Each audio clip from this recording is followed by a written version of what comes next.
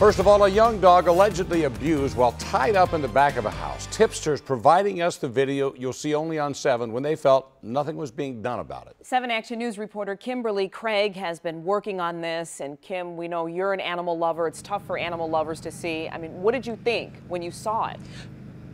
Well, Glenda, you know, I have to admit, I was stunned when I saw this video, and I feel so bad for this dog. I contacted the Michigan Humane Society and Detroit Animal Control. More on that in a moment. But first, take a look at the video for yourself, and here's how the owners are responding.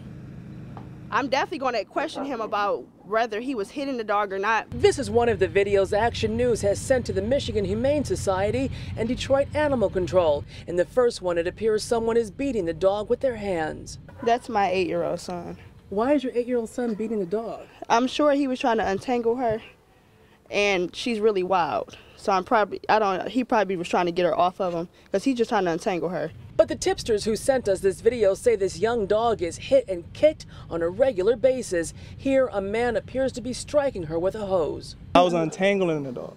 I wasn't hitting the dog. That's you hitting. That's the you hitting. I was moving the dog. The dog is right there. I was moving the dog. That's crazy. I promise you, I would never hit the dog. If I would have never seen that video, I would have never knew. But that video is just devastating. Tied up in the backyard here is where this 8-month-old pit bull Sona lives, and her owners claim that what's on the video is not abuse. I don't know if he's hitting her.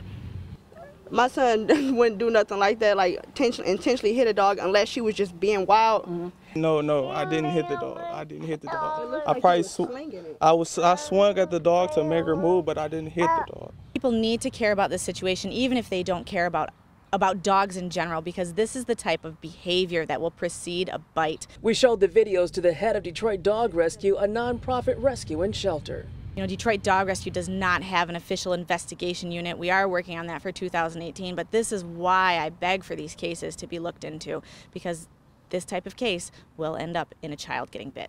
What happened when MHS came out here yesterday? Nothing. They just checked. They said, we got a call. I said, as always, you always get a call. They've been out here before?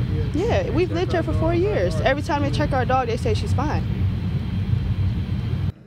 So we know from the dog's owner that MHS was out here yesterday, but is anything else happening? Well, we don't know that because MHS and Animal Control have not returned our calls or our emails. Back to you, Glenda.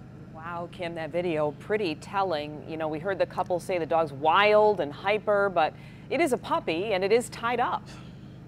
Absolutely, and that's a problem for any dog to remain tied up like that day and night. But I told these people, I said, if your dog is hyper, first of all, it's a puppy, you've got to get that dog some exercise. I told the man, I said, you look like you're physically fit, do the same thing for your dog. Back to you. All right, Kim, thank you.